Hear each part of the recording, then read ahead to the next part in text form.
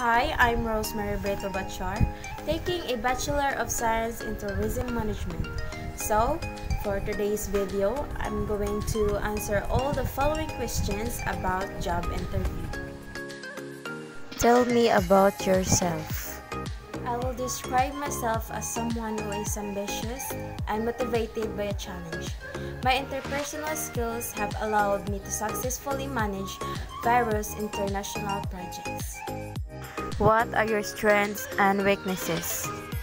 My strength is working better under my pressure, and I found that I enjoy working in a challenging environment. For my weaknesses is I can have trouble asking for help because I am independent and enjoy working quickly. It has been difficult for me to ask for help when I need it. I have learned that it is much more beneficial both for me and the business to reach out when I do not understand something or feel burned out with my workload.